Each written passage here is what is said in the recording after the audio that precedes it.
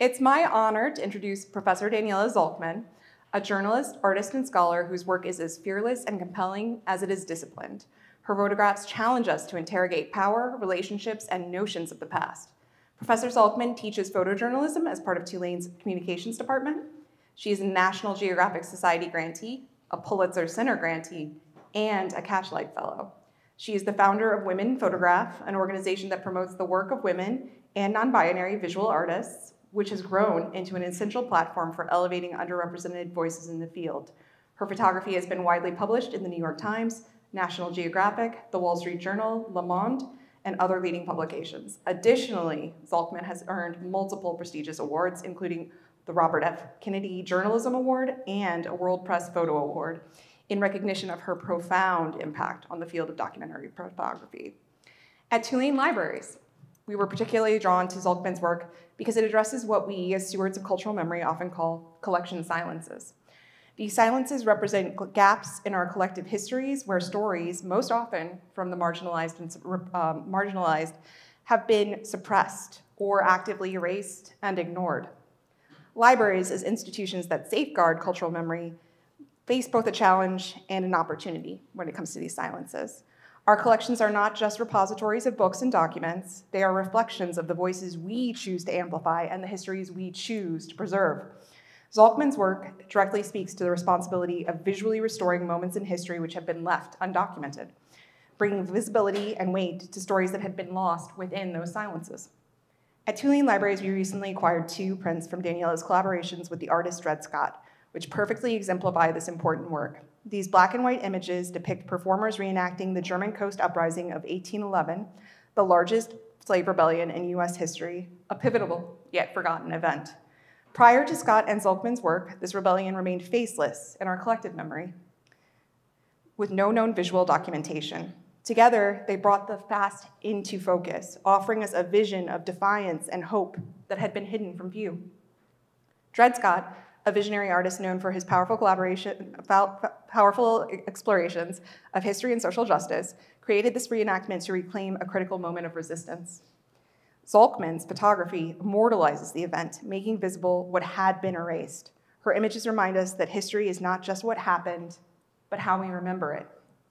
Dred Scott, as Tasia Cole notes, to write or make art is in part to find new ways to be present in the world. This is an important act because being present is difficult.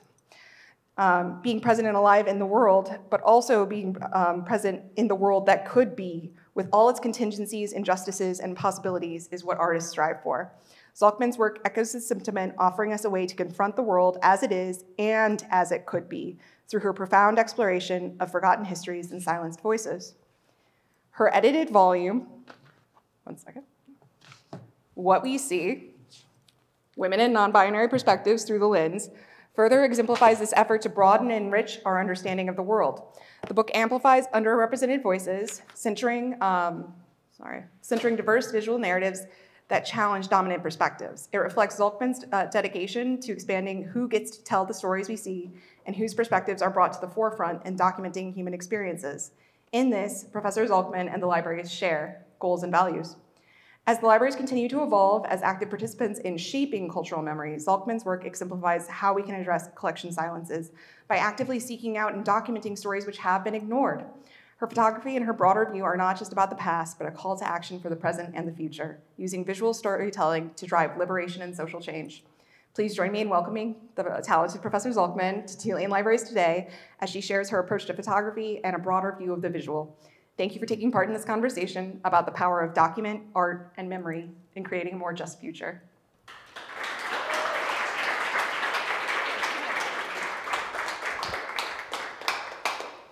Hi, friends.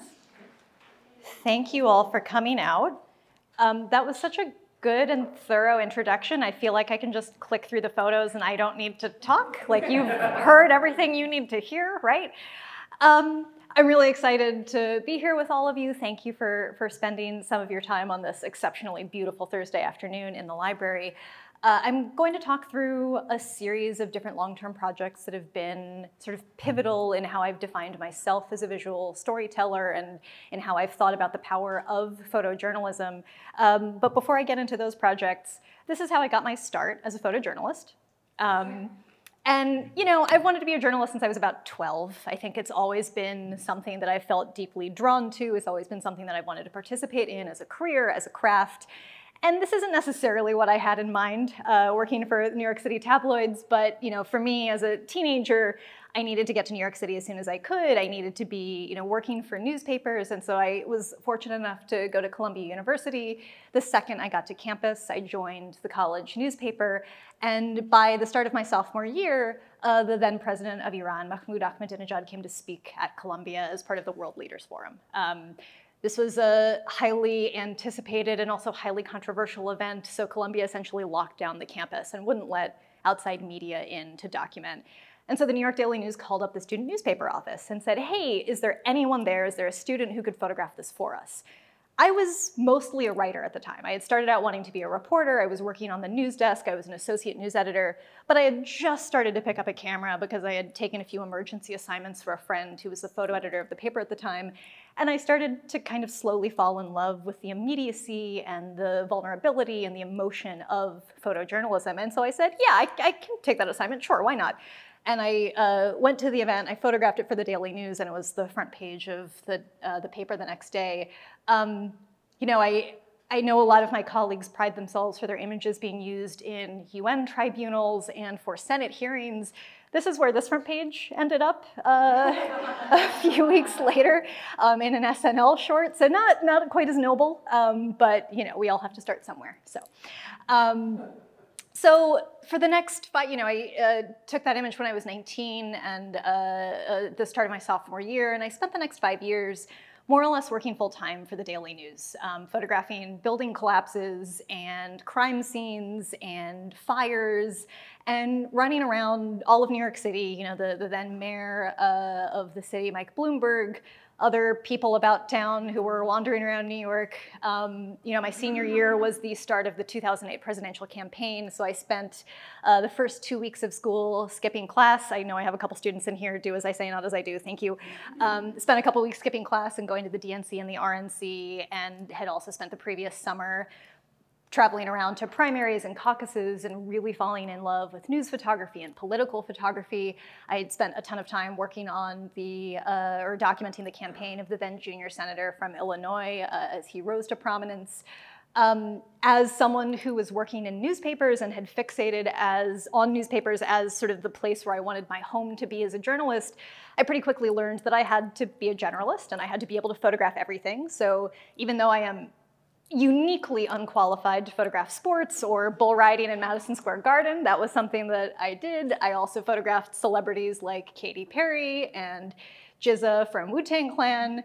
As the only woman under the age of 40 on the Daily News team, I got sent to every single fashion week. Again, probably uniquely unqualified to document fashion as well, but here we are. And so, you know, this is about the first 5 years of my career, was working for the Daily News and the Wall Street Journal, getting to know New York City, getting to know what it meant to be a photojournalist. None of my formal education is in either journalism or photography. I actually have a background, a degree in architecture. My mother is a lawyer, my dad is a doctor, as is common, I think, with immigrant and first-generation parents. They told me, you can be a lawyer or a doctor. Those were my choices. And so the architecture degree kind of kept them at bay for a little bit longer while I fully intended to be a journalist.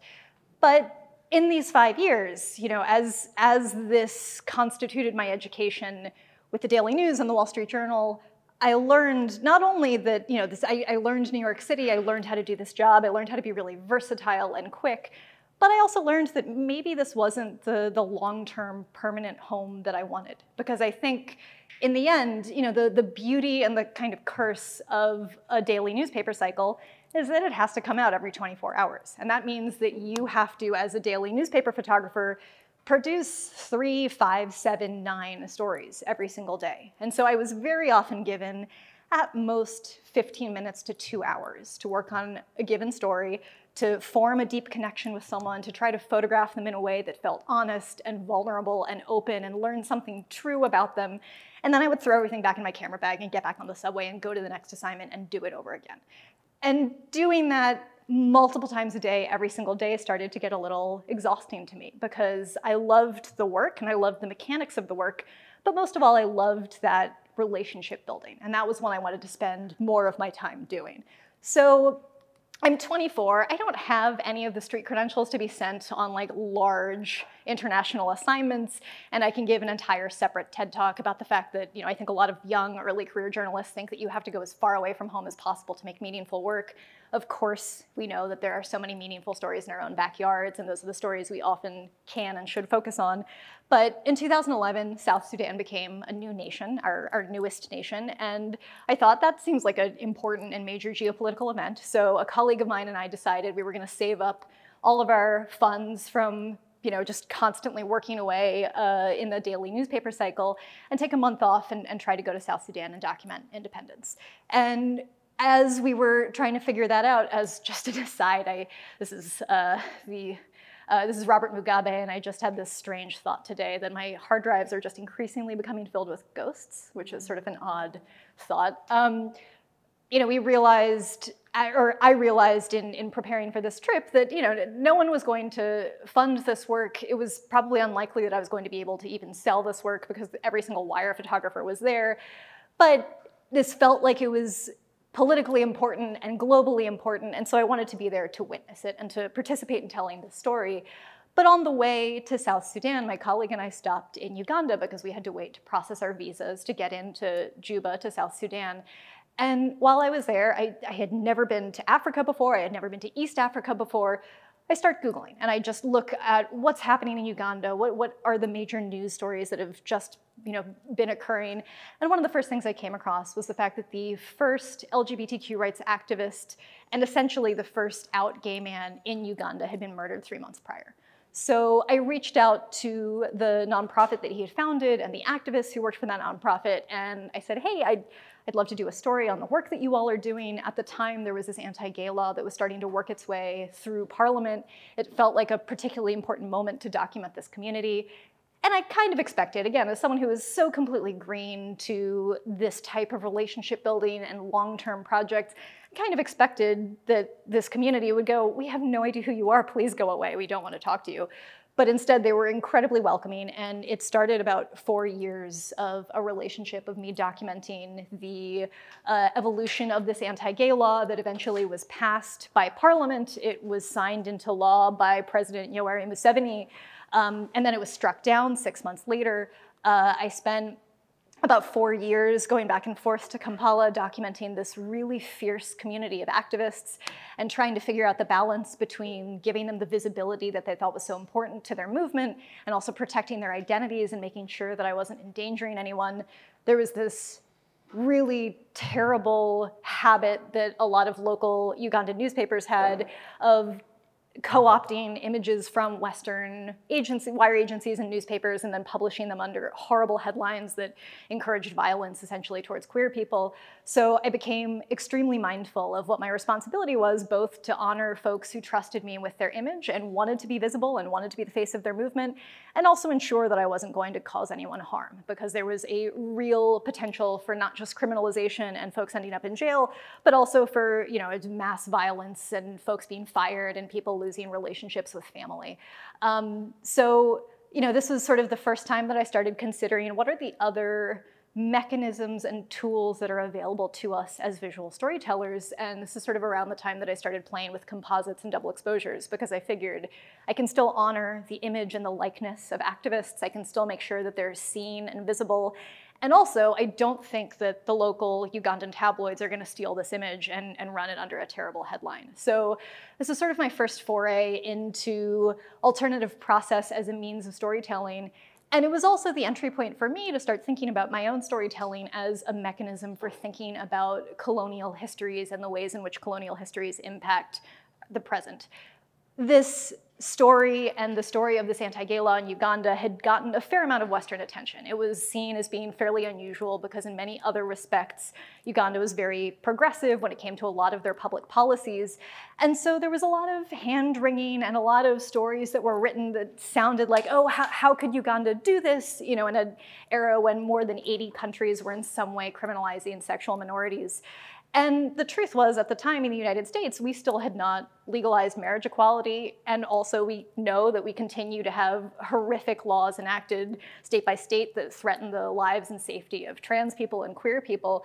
And there was a complete lack of contextualization that I found in the way that a lot of Western press were writing about this history. Most of all, because the introduction of homophobia and the introduction of anti-gay laws actually came from British colonizers in the 1950s. When they departed East Africa, they left these laws in place that kind of created the first hint of any sort of stigmatization of same-sex relationships. That was exacerbated even more in the 1980s after the fall of Idi Amin, when American evangelicals came in and started spreading more of this homophobic rhetoric. And in fact, that anti-gay law that made its way through Parliament had been partially drafted by an American pastor named Scott Lively.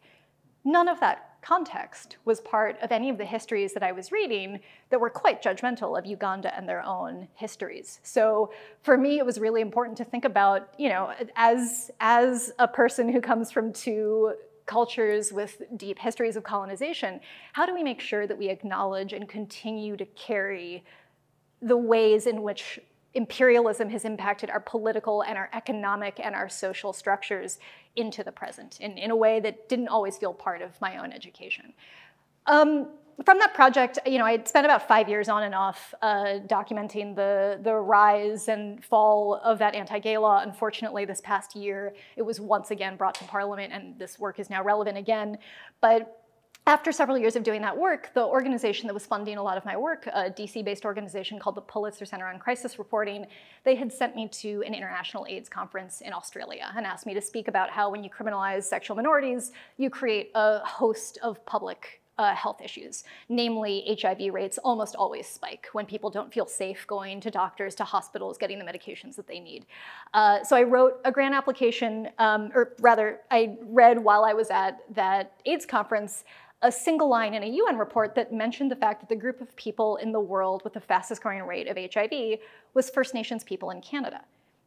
I am not a public health expert. I know very little about HIV and the spread and prevalence of HIV, but we all know what the American healthcare system is like. We all know what we have access to and what it can do for us.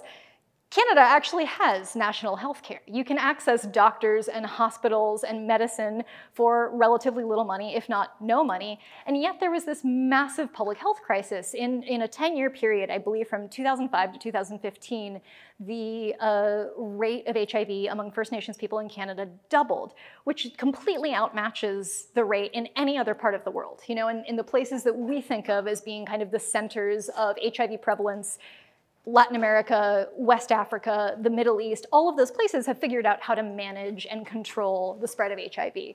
And yet we have this massive public health crisis happening in one of the wealthiest and most stable countries in the world. So I wrote a grant application and decided that I was going to go spend a month driving across Canada from British Columbia to Saskatchewan and the Plains to Ontario on the East Coast, interviewing HIV-positive First Nations people. And every single person I talked to, I think on that trip I interviewed 52 people, every single person I talked to mentioned in some capacity their experience in Indian residential schools. And I think now Native boarding schools, Native residential schools are somewhat common knowledge for Americans and Canadians, but 10 years ago that was very much not the case. In 2014, when I was first making this work, this was not part of our collective understanding of North American history. And I was deeply angry. As someone who was educated in the United States, as someone who felt relatively self-aware about my own government and the history of my own country, I was enraged that this was not part of my consciousness or even the collective consciousness in general of non-Indigenous people in North America. And you know, for anyone who is perhaps unfamiliar or not from North America, in short, starting in the 1870s, the Canadian government created a network of boarding schools that were meant to coercively assimilate Indigenous Canadians into dominant colonizer culture. And so Indigenous children were physically kidnapped from their communities, from their parents, from their families. They were sent to these boarding schools where they were punished if they spoke their own language. They were renamed, they were given Western names. They were not allowed to practice any form of their culture. There was rampant sexual and physical assault. A lot of young women were sterilized. There was medical testing performed on children routinely. And the kicker is that the last one of these schools in Canada closed in 1997. So we think about, again, in the course of our education as Americans, what we think of when we think about conflict between European colonizers and settlers and the Indigenous people of this continent, and we think about things that happened over 100 years ago, right? We think about the Indian Wars and smallpox blankets and the Trail of Tears and Wounded Knee. We don't necessarily think about mechanisms and structures that are a part of living memory and living identity. And that was what I was finding. And so I actually ended up going back to the Pulitzer Center and saying, hey, I had the wrong story idea. Could I get some more money and go back and do this again? Thank you, sorry. And ended up returning a year later and decided to produce this series of images that you're seeing here. Some of them, I was gonna read some of the texts out loud, but I realized that many of them are up on the wall so you can look at them after.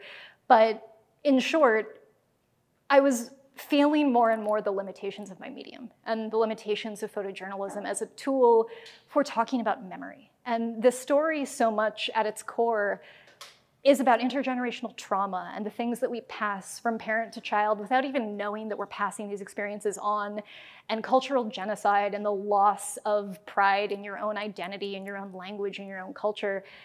And I couldn't really photograph that literally anymore. You know, as a news photographer, I'm trained to stand in front of something that's happening and take a photo of it, and that's how I tell a story. But the last one of these schools closed in 1997, and I still felt the impacts. I still knew the impacts were there. Every First Nations person I talked to told me the impacts were still there, but I couldn't actually take a photo of it. And so what I ended up deciding to do was I would interview survivors of these boarding schools. I would photograph their portraits, and then based on our conversations, based on our interviews, I would drive to the site where they had attended boarding school and make an image that somehow represented their memories and their experiences. So for Valerie Iwanen, this is actually a broken window in the Muskowgan Indian Residential Boarding School where she attended for 7 years as a child. Most of these boarding school buildings in Canada have now been demolished. A lot of them, when the boarding schools finally closed for good in the 90s, were handed back over to the tribes, and many of them decided to demolish them. These are the sites of horrible memories for their people, but the Muskowgan building is still standing. And throughout this process, you know, I started this work in Canada, and I think it was probably easier for me to approach this project in Canada where I didn't have to completely confront the legacy of my own government on people in my country. But of course, the second I started to research more, I learned that actually the United States government invented this concept, and the first ever Indian boarding school was in Carlisle, Pennsylvania. It was developed by a US Army general, and that became the model on which all of these other schools in the US, in Canada, in many ways, in Australia with Stolen Generation, that all of these systems were based. And so I started in Canada, and then I ended up spending about 4 years in the US, traveling around the country, interviewing Indigenous survivors of these boarding schools as well. In the US, the story is a little different. In Canada, it's very consistent. Every school was funded by the government and operated by a church, either the Catholic, the Anglican, or the Presbyterian church. And they worked in concert fairly consistently across the country. In the US, because we have the separation of church and state, that couldn't quite happen. So there were the government public Bureau of Indian Education boarding schools that cropped up on almost every single Native reservation across the country. And then there were also largely unregulated private boarding schools, mostly operated by different Christian denominations that also opened on the periphery of reservations around the country. And these are many of the survivors of those programs. After my first 3 years working on this project in the United States, I knew that I wanted to capture as diverse a range of experiences as possible, and I found myself in Hawaii in, I believe, May of 2019. And I had known that there were boarding schools in Hawaii and that there were some parallels, but the history is quite different, right? If we think back, again, I'm gonna consistently make fun of American education and the things that we teach children, but if we think about our US history textbooks, we use very coded language to talk about Hawaii and what Hawaii is, right? We say that Hawaii was annexed by the US government, which is really just a fun way to say that the US government violently overthrew the Hawaiian monarchy, right? That's actually what happened. there's no reason that Hawaii should be part of the United States. It's out in the middle of the South Pacific, but I digress. And so I get to Hawaii and I start talking to indigenous Hawaiian educators about their school systems. And I knew to some extent that there was a fairly robust series of educational systems where you could attend from the age of 2 to 18 entirely in the Hawaiian language, but I didn't know much about the history. And it turns out that those schools have, of course, always been part of indigenous Hawaiian identity, right? And then, of course, when the US government came in and overthrew the Hawaiian monarchy, they said, this is great, we love that you have these boarding schools, they're meant to preserve and protect indigenous Hawaiian culture, how wonderful, you may only teach in English from now on. And there was a 100-year ban on the native Hawaiian language. And so by 1980, there were fewer than 50 native speakers under the age of 18. And this language was classified as critically endangered. It was on the precipice of dying out. And this group of educators, some of whom you can see here, got together and said, we have to figure out how to do something about this, right? And so they get together and they go, okay, it is illegal to teach in native Hawaiian to our children, but we can start a daycare, and we can just get some grandmothers who happen to be speaking Hawaiian and some little kids who just happen to be listening to, there's no teaching is happening, they're just listening to Hawaiian being spoken around them, and they opened this daycare, and then they started pushing back against legislation, and they opened an elementary school, and then a middle school, and then a high school, and now I believe there are 8 entire school systems across the Hawaiian Islands where you can, again, attend entirely in the Hawaiian language, full immersion for your entire secondary education. And now there are over 50,000 speakers.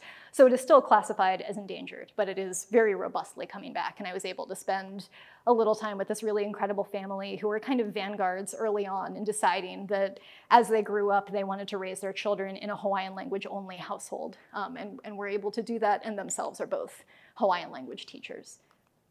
From this work, and also just to note, I think thinking about the role that our techniques and our visual languages play is incredibly important to me. And so I couldn't just use the same black and white double exposures in the context of the story. It was completely different. It was completely radical and revolutionary to me to see all these ways in which indigenous Hawaiian educators were fighting back. Not to say that that hasn't happened in the contiguous 48, but it was happening in a very particular and robust way here. And every single time I went over to a teacher's home, they would pull me into their backyard and start plucking plants and leaves and flowers and hand them to me, and I would press them into my notebooks. And I realized that the thing that is at the core of indigenous Hawaiian education is land and is connection to the land. And so when I made these portraits, I decided that cyanotypes, using light-sensitive paper and objects which you then expose to the sun was the best way to honor them and their work. I also try to spend a lot of time thinking about what it means to move away from our traditional models of producing journalism, which is in so many ways a very solitary pursuit, right? I go off on the road for 10 months at a time, not really talking to anyone, documenting stories that I choose to, and producing work that I choose to edit and produce. And we very often as journalists position ourselves as the experts in these stories and these histories that we share with a wider audience. And to some extent, yes, I've interviewed over 500 survivors of the boarding school system over a period of 10 years. I've read all of the legislation. I am very aware of and connected to a lot of the things that are happening, but I'm still not the expert. The people who I have spoken to, the people who lived this experience, they are actually the experts. And so I wanted to think about how I could make the process of production more collaborative as well, and not just be in my hands. And so these are a series of collaborations I made with 3 indigenous artists who each took a series of 10 portraits of survivors I interviewed and read through the interview excerpts and then elaborated on these portraits in their own way. So on the left is an Oneida artist named Mo Thunder. On the right is a Dene artist named Catherine Blackburn. And this is the work of Greg Deal, who's Pyramid Lake Paiute. During all of this time, actually, in 2021, I moved back to the United States after a nearly 9-year stint being based in Europe. And this coincided with a summer where dozens of Native nations across Canada made discoveries of unmarked and mass graves near boarding school sites. I don't know if folks remember that, but it was just one after the other. The advent of and the accessibility of ground-penetrating radar meant that all of these Native communities were discovering that in the accounting of students who had died in these boarding schools, a lot of folks had not been accounted for, and they were just discovering that their remains had been buried in boarding school sites across the country. And I was able, in the United States, to follow the repatriation of 7 students who had passed away while at Carlisle, from Pennsylvania all the way back to South Dakota on the Rosebud Reservation, where a group of youth had fought to have them disinterred and returned back to their traditional homelands. It was an incredibly powerful and moving thing to witness. During all of this time, sorry, I keep thinking I'm coming up on a different project. As someone who has spent a decade as a non-Indigenous person working in Indigenous communities, I have tried to be hyper aware of the fact that I am an outsider. In every project I have worked on, I am an outsider, and so I do not always have the full cultural, linguistic, historical context of the communities that welcome me into their spaces. And I think that also means that I have a responsibility to look at some of the outside responsibilities as well when it comes to the tensions and frustrations that communities face. And one of the things that became more and more stark as I spent more time in Native communities throughout North America was that there was just this very acceptable and normalized level of racism that we have just decided to ignore towards Indigenous people in North America. And I thought one of the most signature hallmarks of that was through sports masketry. I'm from Washington, D.C. It took me until I was in my late 20s to even think about or question the name of our, no longer thankfully named that football team. But this is a group of students in Cuyahoga Heights, Ohio, carrying that name proudly.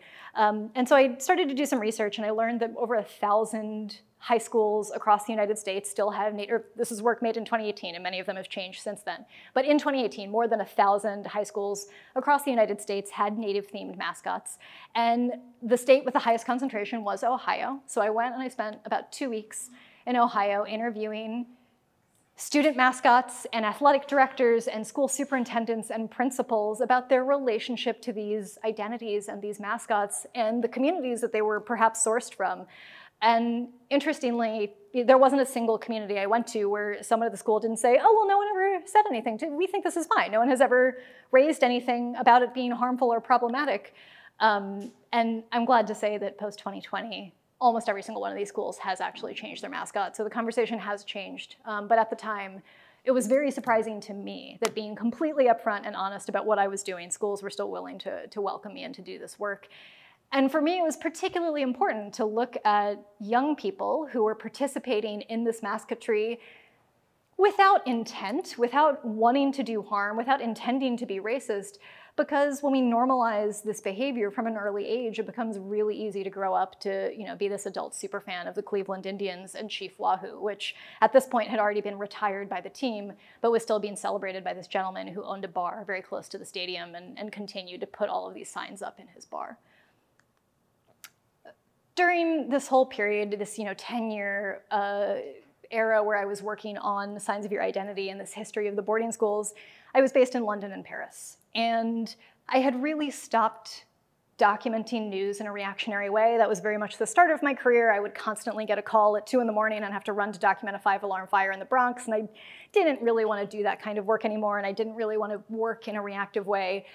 But also, I lived in Europe from 2012 to 2021, which overlapped with the Syrian civil war and the height of the Syrian refugee crisis. And as someone who is the product, I'm half Vietnamese, I'm half of Eastern European descent. I am the product of the 2 largest refugee waves to come to the United States. As I was reading and interacting with the media coverage of Syrians coming to the EU, I was just getting angrier and angrier. We know what this rhetoric is. We see it in the United States. We see it everywhere around the world. But this notion that people are coming to steal jobs, that they're coming to take advantage of systems, when truly they are just trying to escape horrific instability and lack of safety for them, for their children. Over 5 million Syrians ended up being globally displaced. Many of them ended up in Europe. Many of them believed that Europe could potentially be a safe home for them. And at one point, this port town in France, Calais, became kind of the center point for a huge number of Syrian migrants and other migrants who all wanted to reach the UK. It was sort of the closest port city in France to get to England. So I decided that I was going to travel to France, that I was going to spend a little time. I had no story in mind. I didn't have an assignment. I didn't have an editor. but it was really important to me to, at least in some way, engage with this history and what was unfolding. And so I went to Calais. I walk into this refugee camp that was known as the Jungle. I have worked in documented refugee camps around the world, and this is by far the worst one I've ever seen in terms of just quality of life and access to services. But I walk in and within 30 seconds make eye contact with this person, Hussam, who is my age. I think at the time we were both 26. And I ended up spending about a week with him. Every single night he would, this is just so you can get a sense of the jungle, French police would just fire tear gas canisters into the tents constantly for no reason. No one was provoking them. It was just a very, very horrible place to live. And every night I would go with Hussam as he and this group of friends he had made in the camp would try to make their way onto a train or a ship or the back of a cargo truck that was heading to England. And every single night they would fail and we would return home somewhat dejected. But also, as this was happening, I speak all of 100 words of Arabic, and Hussam speaks about the same number of words of English, and so we were using Google Translate on our cell phones to communicate with each other. And he also starts opening up his phone and pulling up images in his camera roll. And the Syrian refugee crisis was kind of notable in that it was the first mass migration of people in world history where almost every single person had a smartphone. It completely changed people's relationship to self-documentation, to communication, to their ability to stay in touch with folks back home and in their new potential homes. And he started showing me all of these selfies that he had taken on this trip. And I was feeling kind of smug about the work that I was making that week. I hadn't really seen personal documentation of what refugees were dealing with, trying to make it across borders, trying to make it to a safe place. I was really proud of myself. I think one of the powers of journalism is that you can take a statistic, you can take an experience that is happening to hundreds or thousands or tens of thousands, or in this case, millions of people, and say, look, this is one man, this is one person, this is what they've gone through, this is what they're experiencing. And I felt really excited that I could do that with him as he went through this really dangerous journey every single night. But then also I realized this was the end of an 11-month voyage. And who was I to come in the last week and say, I am here to tell your story. I am the journalist and I know everything about how to document this. And also, we're both millennials, and for better or for worse, the lingua franca of our generation is the selfie. And it turns out that Hussam had documented this entire journey himself incredibly well.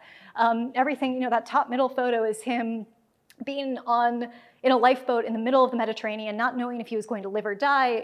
Hussam and his family are from Raqqa, Syria, which at that point was essentially the capital of ISIS. He had fled in the middle of the night and made it overland across the Syrian-Turkish border. He had managed to get from there to the Turkish coast. He had paid smugglers an exorbitant amount of money to get into one of these little lifeboats that I'm sure we all remember that were constantly overpacked with people and constantly sank. He made it to the Greek island of Kos. He was able to get a ferry to the Greek mainland. He walked across multiple countries. He took trains.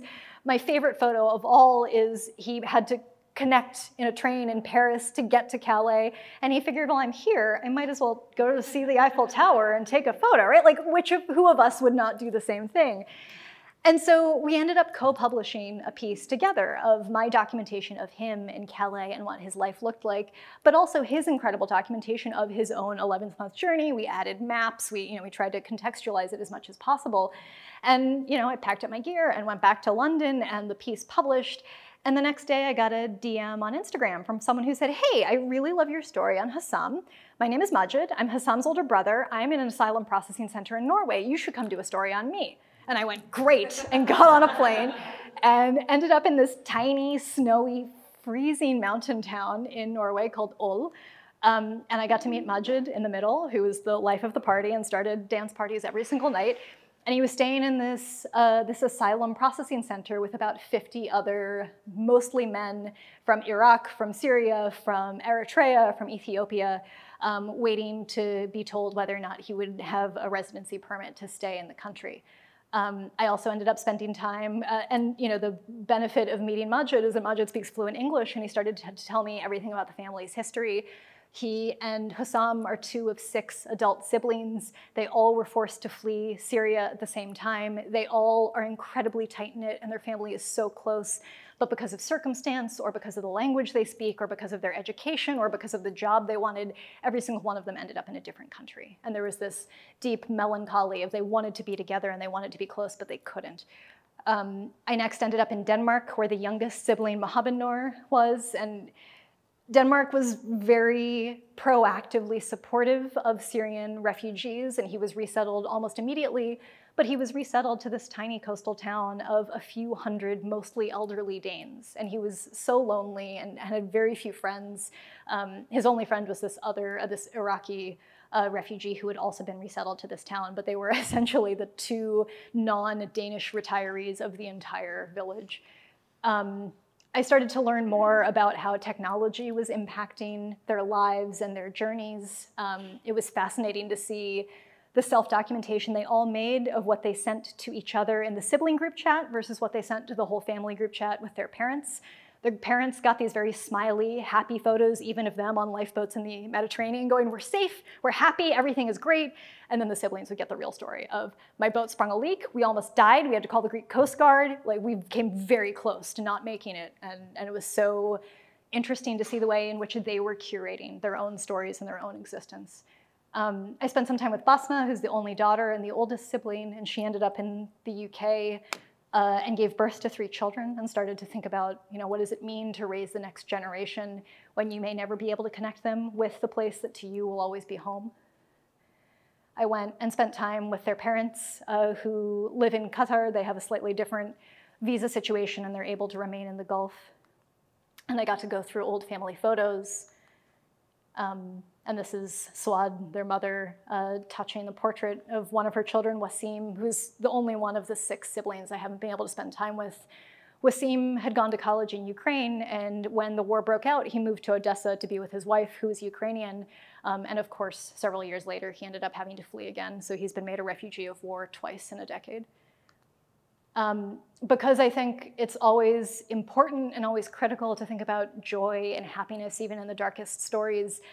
Majid, he now is a citizen of Norway. He speaks fluent Norwegian. He works for the Postal Service. He has just like a very perfectly mundane Norwegian life that we love for him. But in the early days of him having residency in the country, he would go back and forth between Norway and Athens because he speaks fluent Arabic and English, and he would volunteer as a translator for the Red Cross, for Doctors Without Borders, for all of these aid organizations, and was hugely helpful. And one day he went to the Parthenon in Athens, and he met this young Tunisian woman who was getting her PhD in microbiology, and they started talking on WhatsApp, and they started flirting a little bit, and they started dating. And then right before the pandemic, I was able to be at their wedding, and it was not all of the family was able to get together because of different asylum and residency permits, but most of them were able to convene for the first time since the start of the war. And it was a really spectacular, beautiful wedding. I always am asked, how do you handle these hard, dark stories that you seem to just do constantly? And first of all, that's a choice, right? I think very often journalists are both terrible at talking about the fact that we constantly expose ourselves to some of the worst things that humanity is capable of. And also, we need to not valorize that because we can walk away from those difficult things at any point. But I found myself when I was back in London that I very desperately needed some sort of therapeutic outlet for myself of something that was not, here are all of the violent, horrible things that humans have done through world history. So I started this project on off-grid eco-communities in the UK, and it was kind of amazing. I didn't necessarily expect to be able to fit in with this community or to even necessarily be sympathetic with this community, but I just fell in love with all of them, and I spent 3 years documenting this group who were essentially squatting in this public park in Runnymede, about 30 miles outside of London. That house on the right is where I would stay when I went out there. It was kind of magical and beautiful. And after 3 years, sadly, they were shut down because the anniversary of the Magna Carta was coming up, and the Queen had to be there, and a bunch of heads of state had to be there, and so they completely razed that area and evicted them. But that, and then a sort of connected story that I worked on in Scotland, which was looking at an island community that had managed to buy their island back from a landowner. I'm not actually showing you any of the impactful images from that story because I mostly just walked around making tiny bouquets of flowers. That was sort of my therapeutic self-soothing mechanism while I was working on that project. But this is, these are the things that I would do in the in-between of being on the road, working on those longer-term projects. I also ended up falling down this very funny rabbit hole of I just completely fell in love with this World War II reenactment community in the UK. I was born in Virginia and I grew up in the DC area where Civil War reenactment is still very, very popular. And I, for obvious reasons, never fully understood that, but I moved to the UK, and most of these reenactors were reenacting in their fathers' grandfathers' uniforms. There was this deep cultural pride for England's role in World War II. There was this deep desire to continue to sort of uphold, and we can argue that in some way it was also upholding empire, but they were proud of their relationship to global politics in that moment, and so they wanted to continue to reenact in that way. And it was sort of, you know, as someone who always likes to think about the medium and the technique and what that means and why does it matter, I immediately decided that I was going to like nerdy rabbit hole with them, and I bought a period 1940s camera, and I ended up doing an entire impression of Margaret Burke-White that I'm not going to talk about, but I immediately, this group was pretty closed off because I think they were used to journalists kind of classifying them as like nerds and weirdos, which they are. But then I showed up with my period 1940s camera, and they went, oh, she gets it. Like, she understands our nerdy weirdo thing. Great, she can come and hang out with us. So, you know, that really primed me for a few years later when my friend and collaborator, Dred Scott, who I had been part of a cohort with in this exhibition at Open Society Foundations, told me that he was going to be staging a slave rebellion reenactment of the 1811 German coast uprising. And so I said, oh my God, I've always loved New Orleans. I've always loved Louisiana. Can I come and document it? And he said, absolutely, come on down. And I made a lot of these images. These are obviously with a digital camera. And just as, you know, a bit of background and context, so the 1811 German coast uprising was the largest slave revolt in US history. We talk about and acknowledge slavery regularly enough, but we don't talk about the frequency and the regular occurrence of slave rebellions and slave revolts and how central they were to our own histories. And so Dred decided that he wanted to stage a complete reenactment of this event. It started in La Place in St. John the Baptist Parish, and in the real event, about 50 to 100 unclear enslaved people freed themselves from their plantation. They marched along the Mississippi River for about 20 miles, liberating other enslaved people along the way. They burned down several plantations. They did it in a relatively, I think only 2 people were killed during their entire march. Unfortunately, in the real version of events, they were unsuccessful, right? There was never a successful slave revolt in the United States. And so when Dred decided that he wanted to reenact this event, he decided that he was going to slightly change the ending and say, what if? What would our history have looked like? What would our relationship to enslavement have been like if we thought about this as an exercise in an alternate future, in a different possibility?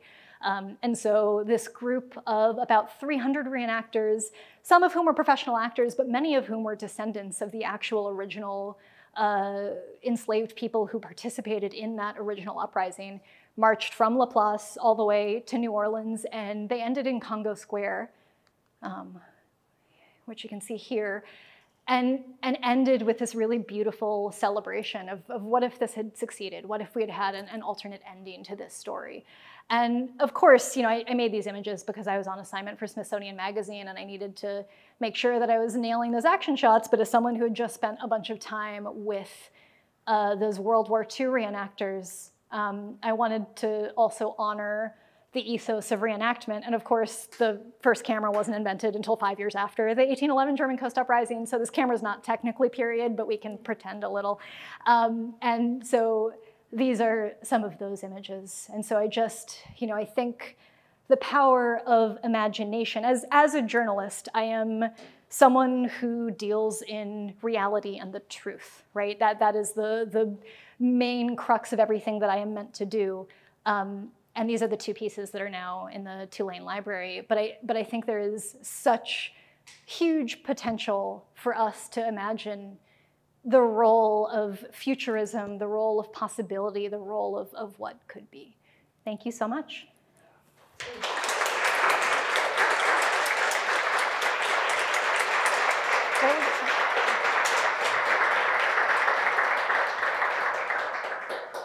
I think we have time for questions, and folks have mics that we would request that you speak into to ask a question.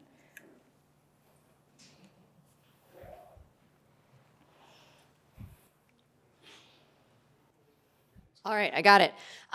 Thank you so much. This was just so beautiful. And I have a question. Like, I really appreciate everything you were saying about agency. And so I have a question of how do you marry your kind of aesthetic sensibilities as an artist with respecting the agency of the people that you're photographing in terms of, like, do you pose them? Do you allow them to pick the pose? Like, how do you set it? Like, how do you both, like, make that connection with them and say, I'm listening to you, I hear you, I want to photograph you, and also set it up so that it's going to be the artistic image that you want it to be? So, you know, my first and primary identity is as journalist. That is the thing that matters to me most. But also, I work in a visual medium, and so artistry and aesthetic is also important. But maybe at the marriage of both is the fact that we can make these processes more collaborative, right? I think everything about my informal early journalism training was that we are the agents. We are the people who make the decisions, whether it's aesthetic or editorial or in sequencing or in post-processing, that all of those decisions fall into our hands. I don't know that that's necessarily the best way, right? And so, you know, what my students and I talk about all the time is journalism and the journalism world has created this series of rules that are meant to apply to everyone.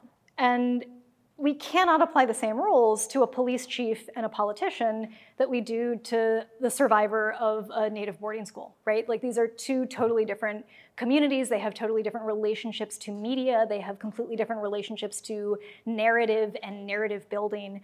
And so for me, you know, I still mostly work in the traditional ways of a journalist in that if I'm documenting live news, I'm not asking people to do things for me. I'm not going to interfere. But there is, you know, I think a relatively understood social contract of when you take portraits, you do pose people. You do tell them, like, hey, look this way, like, put your feet together, whatever. And I think as much as possible, I want that process to feel like a collaboration. Like, I am not just the aesthetic or storytelling arbiter of the work that I'm making, but that person also is playing a role in how I'm telling their story because it's their story, if that answers that question. Hi, Daniella. You mentioned having to do like 6 to 9 stories a day and not being able to spend enough time with your subjects, and then you went into stories that took like several years where you got to know like each member of a family. And I was wondering, as somebody who like worked professionally in journalism, were there like rules about like your relationship that you just deliberately broke, and was there a tension in your work that you had to negotiate to be able to do this new kind of work?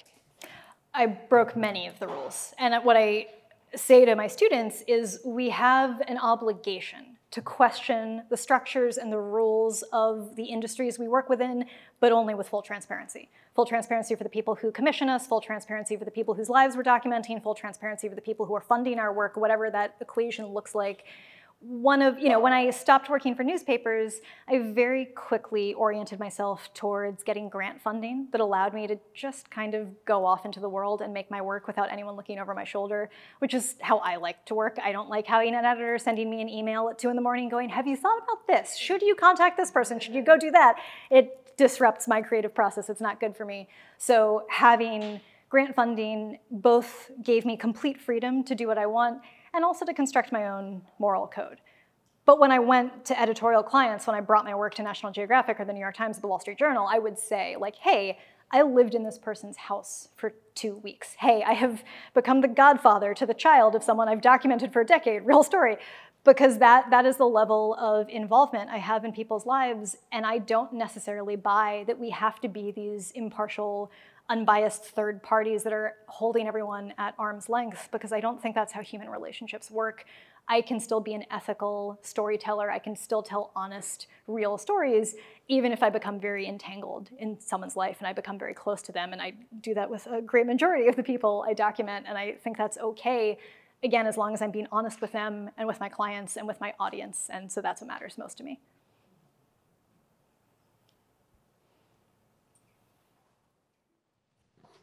Hi, Daniella. Thank you for this powerful discussion and all the work that you've done.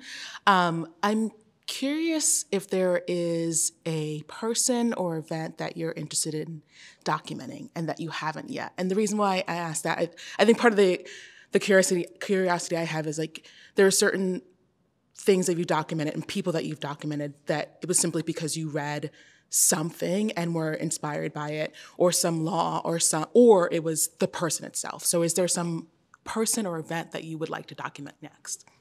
I can't tell if you're baiting me because I think you partially know the answer to this, but the project that I have had on my mind since before I moved to Louisiana is looking at the products of prison labor, particularly in the American South. I think we don't even understand the degree to which we engage with these objects on a day-to-day basis. You know, my father has worked for the federal government for the last 50 plus years. Every piece of furniture he's ever touched in his office has been made by incarcerated labor. Every piece of furniture that was destroyed in the Capitol on January 6th was made by incarcerated labor. Every park bench you've seen in a national park, every denture provided to seniors on Medicaid. There's just like an unending list of things that are manufactured by people in prisons, which, if we're being honest, is just an extension of slavery in the United States. So that is my next project that will happen next summer. I got some funding from Tulane to work on that, which I'm really excited about. And for once, I am, as you may have all surmised, I am not a subtle person with my messaging or the way I tell stories, but for once, I think I'm going to attempt to tell the story in a very quiet, low-key way of look at these things that just sit in our medicine cabinets or in our churches or in our schools, and the way we just see them and touch them every single day.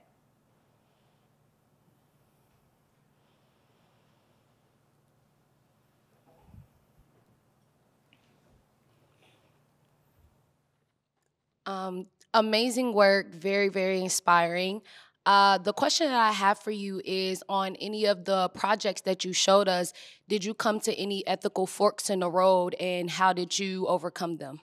Oh, all the time. I think if you're not having ethical forks in the road, you're probably not worried enough about what could be the ethical forks in the road.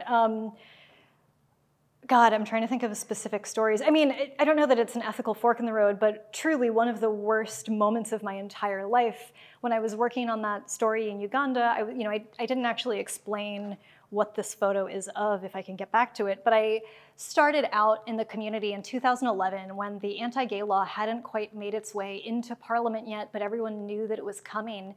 I had reached out to this group of activists, and there were maybe 18 activists through the entire country, and they were the only visible queer people in the entire country.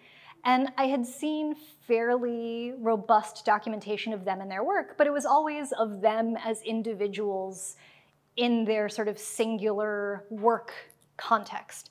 And to me, this was a story about love, right? It was a story about wanting to be with the person you love without having to worry about being thrown in jail or fired from your job or kicked out of your parents' house. And so I asked the activists who felt comfortable, can I photograph you with your partner? And I quickly learned that every single one of them was in a relationship with someone who was not out in Uganda. And so I ended up making this series of photos of activists. This is Kasha Nabagasera, who is probably the most prominent lesbian activist in East Africa, with her partner, whose identity is obscured. And so that was how I photographed all of them. I ended up sitting on that work for almost 4 years because I was genuinely terrified that I could in some way risk the safety of the second person in the photo, even though I went to great lengths to protect their identity. But 4 years later, Christiane Amanpour reached out to me. She wanted to share some of my work in Uganda, and I thought maybe this is a good moment. So I called up every single one of the activists and said, hey, there's this American journalist on CNN. She wants to share some of the work and talk about what's happening because the law has now been passed and it's kind of a timely time to discuss this. How do you feel? Here's the photo. How do you feel about me making this public and finally getting this out into the world? And every single one of them said, absolutely. And this was a moment in time in Uganda where cell phones, smartphones weren't yet prevalent. Social media wasn't completely universal in the way it is now. And so multiple people said to me, look, I don't want anyone here seeing this, but my parents aren't going to watch CNN. My parents aren't going to find this. This is a completely divided information space. So absolutely fine, as long as it stays in US media, we're totally good. I end up publishing the images, and I get a call the next day from Akram, from one of the people I had photographed, who said, my mom was at her neighbor's house, and her neighbor had CNN on and saw the story, and she's kicked me out, and I don't know what to do.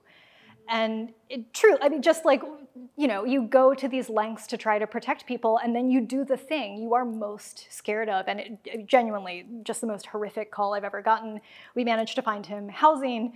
he is okay. He's, I think, even actually mended his relationship with his mother, which is really wonderful. But that, you know, sometimes no matter what you do, you still are going to have this incredible impact on people's lives, and you have to be prepared to deal with the consequences of that. And I think very often that sense of responsibility is often what has historically been missing from journalism, because we so regularly parachute into a place, we form a relationship with a story, a place, a community, we document them, we publish the story, and then we leave. And there's no real accountability. And you know, social media has changed that, the internet has changed that. Now we're all findable on the internet. But still, you know, once we publish a piece, we aren't often accountable to those communities. We don't go back and say, hey, did you like this? Do you think I portrayed you in an accurate way? Do you think I was ethical in how I moved through your family's homes and your community spaces? And I think we have to systematize a way to work more cooperatively and more ethically in communities that are not our own. Thank you. Hi. Okay, great. Daniella, this was great. Fabulous talk. I guess I want to build off that last question. You know, I've sort of been thinking about media conglomeration and capitalism. You know, we hear these stories all the day about local journalism failing, floundering, and yet there's still a desire to improve the future of news and to make it a place that is less harmful and better for news consumers. And so I guess given your multi-decade experience in photojournalism, I'm sort of curious to know if you've found pockets of hope along the way in terms of how editorial practices have evolved, even though you have moved away from the you know, corporate news cycle. I just wanted to ask if you found any, or could point us towards any pockets of hope in this age of, you know, capitalism and, you know, surveillance technologies taking over the world. I'm seeing multiple photojournalists in the room just shaking their heads slowly. I mean, the brutally honest answer is I don't feel a ton of hope right now. I will always believe that ethically made and honestly produced visual media is a vital form of collective storytelling, of collective archive building, that we cannot survive without accurate archival images of our lives and our histories. The visual media industry, and I think the journalism industry at large, is on fire right now. You know, my #1 client for years, National Geographic, has been obliterated by Disney. Should I maybe not be saying these things in a recorded video? You know, private equity has just completely tanked so many small town newspapers. There are fewer and fewer editorial clients that actually can and do commission freelance photojournalists. It's a pretty dark time. And so I know I have a couple students in the room, and I believe in it and I want you to do it. But also I want to be realistic about the fact that it's going to be a hard path, and we're never going to go away. We're never going to stop being vitally necessary to healthy democratic society. But also we gotta figure some shit out real fast. Like we're in trouble, and we need to course correct. Or, you know, and there are so many circling threats, you know, like AI being sort of the least of them, but there are all of these different ways in which ethical, smart, important visual media is at the crux of human communication, and I'm not seeing as many structures of support right now as I would like to see. I'm sorry to be pessimistic about it. Someone please ask a question I can give a happy answer to, so we don't end on that. Do you still make the tiny bouquets? I haven't in New Orleans yet, but I should. It's one of my favorite little happy pastimes, and I literally was just wandering around the Scottish island making tiny bouquets, and it was great. I was getting paid to do that for 2 weeks. It was wonderful. So I'm going to go back to doing it. Thank you.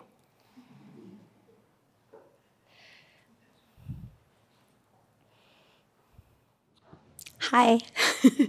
I guess I was just thinking about your response to the last question, and I wanted to know if you could talk a little bit about the activism work that you have been doing for probably at least a decade with Women Photograph, which has directly impacted my relationships in the industry. And that's why I'm here, because I'm such a big fan of your work, but also of of your activism. So I feel like you have more to say maybe about what we can do. I do, and everyone, this is Stacey Kranitz, like an incredible documentary photographer based in Tennessee, like just some of my favorite work being made today. She's a genius, and thank you for your question.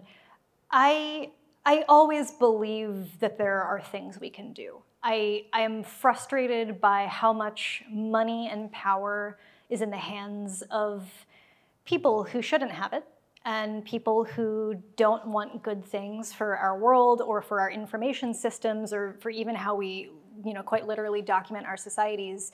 But I always believe these things are worth fighting for. And so, just as context, I started a nonprofit called Women Photograph in 2017 in response to the fact that anecdotally, 85% of working news photographers are men.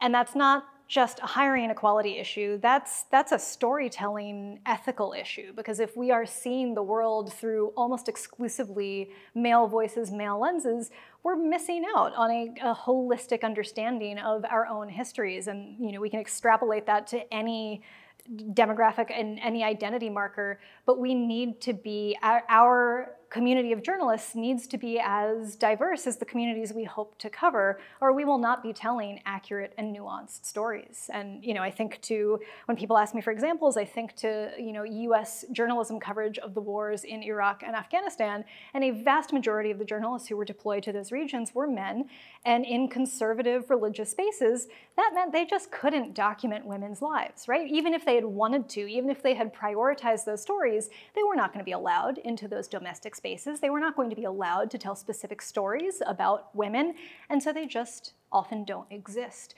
And so thinking about, I think that idea of narrative silence that Lindsay mentioned in her introduction is so important to me, and we have to fight for it. We have to think about what it means to have a group of documentarians who span race and social and class and religion and sexual orientation and all of these different markers, because if we don't, we will miss stories. We will miss out on narratives. I don't think that actually is addressing your question, but I do believe that's worth fighting for. I do, we're right now going through this strategic planning process with this nonprofit. It is, it's first and foremost a hiring database of about 1,500 independent women and non-binary visual journalists based in 130 countries. We're also a grant-making organization. We run a mentorship program. We have an annual workshop. We collect a lot of data on hiring and publishing statistics within the industry. It has been my agonizing pet project for 8 years, and I love it and deeply believe in it. And also, I think I feel a lot of the pain that the industry is collectively going through right now. So to answer your question differently, Mira, I do have hope. I do. I think we will figure out how to make it through this, but it does feel quite grim right now. And I don't see what that pathway is, but I'm confident that we'll figure it out eventually. Thank you. Oh.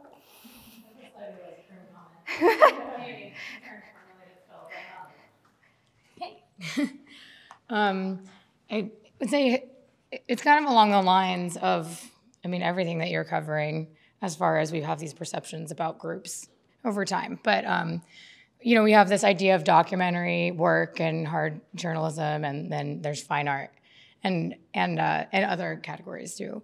And I really appreciate how you've found ways to merge these in ways that make sense. I think my question is just if you want to expand on that at all, and also did you have any pushback, or have you had any maybe surprising positive reactions to that?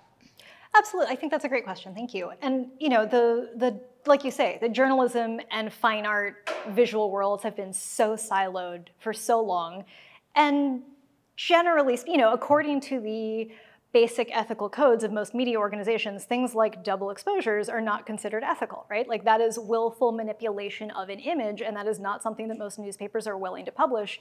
So when I started making that work in 2014, my editors went, that's cool, pass, right? Like they weren't interested in touching it. I would send it to my editor at Nat Geo, at the Wall Street Journal, at the New Yorker. The New Yorker actually was the first news outlet to publish them because again, they do drift more into that fine art space on a regular basis. But in May of 2022, Nat Geo published a 20-page feature of that black and white double exposure work. So I think, times are changing, conversations are changing. To some extent, you know, I always believe in developing a process that is appropriate to the story and that fits the story. But also, a small part of me likes to make those composites and likes to do things with alternative process, because my hope is, in the constant onslaught of the hundreds of thousands of images that we consume on a daily basis, if I can get you to stop and go, oh, that's weird and different. What's happening here? Is there a person? No, there's a broken window. Oh, what's going on there? Maybe I have to read the caption now. If I can get you to take a second to care a little bit more beyond the just glazed scrolling, that's worth it for me. That gets your attention. I can maybe rant at you a little bit about Western colonization and systems. You know, like that gives me the in to tell you, to talk to you about the histories that I care about. So, you know, the journalism is the thing that matters most. The truth is the thing that matters most.